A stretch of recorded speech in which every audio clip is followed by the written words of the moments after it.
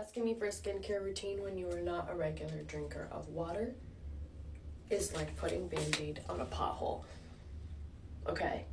So, let me be real with you. I'm a regular drinker of water, but I still have bad skin. Is it bad in comparison to what other people are going through? Maybe not. Was it bad during COVID when I had to wear a mask? Yes. Has it been the same ever since? No. So let me tell you, if you're going to spend $50 at Sephora this weekend, this is what you should spend it on.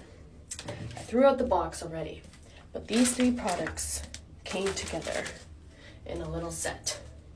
The first one is this Shiseido 50 Plus SPF sunscreen, ultra sun protector lotion, okay? And it's water resistant for 80 minutes for face and body. The second one was this clarifying cleansing foam from the same company, all right? All skin types. And the third one was this, what's it called? Ultimune Power Infusing Concentrate.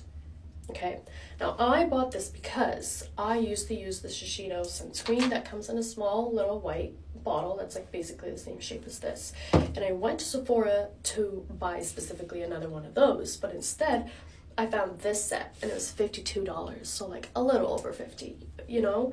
And I was like, wait a minute, I already like the Shiseido sunscreen. Why don't I just grab this set and try out the cleanser and the serum?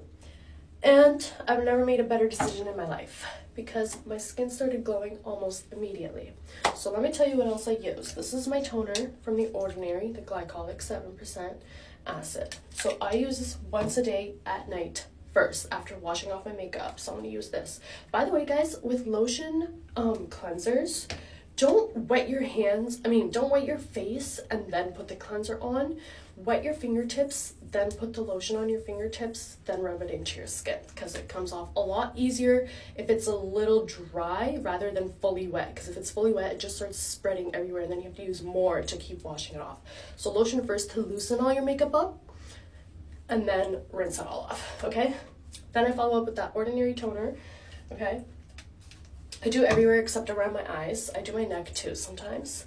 And then I will go in with this serum before bed. And honestly, that's all I've been doing. I use the sunscreen in the morning and it's very light. Does not grease. Your makeup will stay on. So if you're going to spend $52 at Sephora this weekend, spend it on that. Thank you.